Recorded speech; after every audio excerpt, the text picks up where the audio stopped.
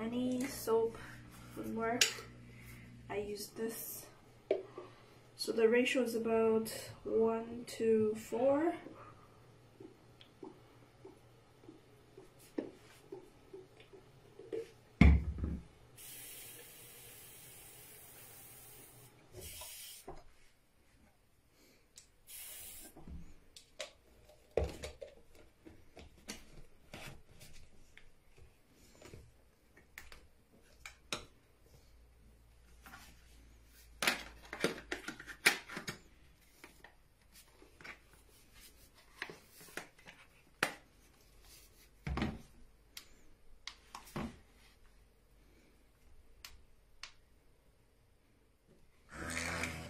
Oh, it's working already.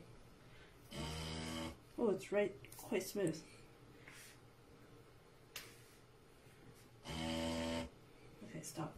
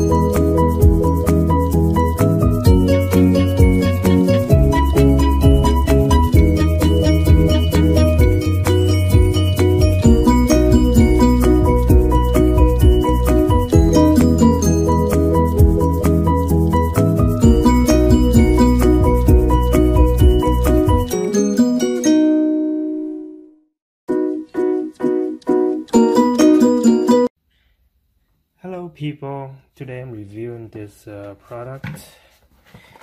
It's a touch-free soap dispenser. So no more of this, okay? We don't need this anymore. So let's switch to this. If you look in the back, there's a off, on, and chime buttons that you can turn on to whatever you like, because I know when you put it on, it doesn't make any sounds or any chime, but if you turn it to a chime position, it's gonna play some music. So like that. To me, I don't really like that sound, so but it's an option. It's good to have. The more feature the better.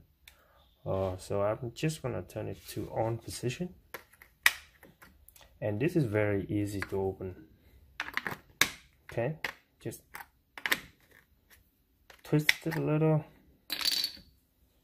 So let's ditch this guy.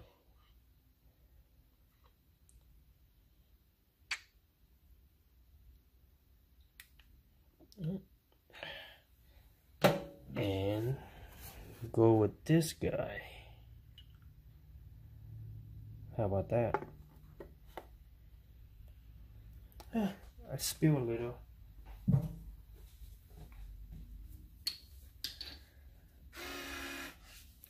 Oops. So you can see it's working. Awesome. Yeah, I don't want to spill it anymore. So let it drip.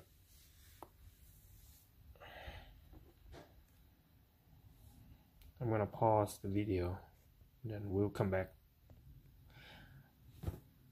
Okay, so it looks like we have more than halfway there. There's a max line right here.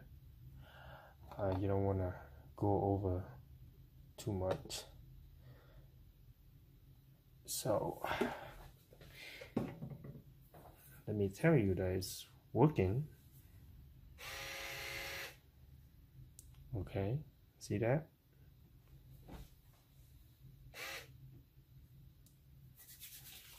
Wash my hands.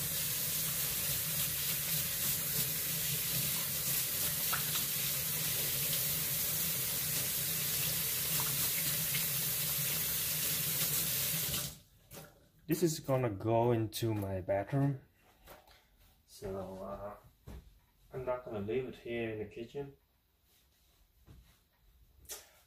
but for the video purposes,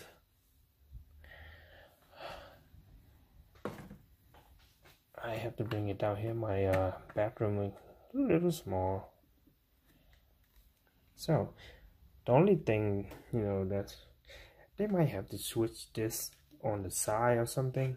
It's easier to reach instead of, you know, lift it up,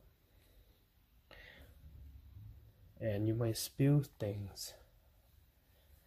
Okay, so it's off now. I like the design. It looks nice. Nothing wrong with that. The clear case in the back tell you, you know, how much you have left. The only thing though, it uses batteries, 4 AAA batteries. So might, you know, if they can upgrade it, make it USB rechargeable or something, that would be a lot better. But otherwise, it's still a good product. I like it. Very convenient. Okay, so that's all I have.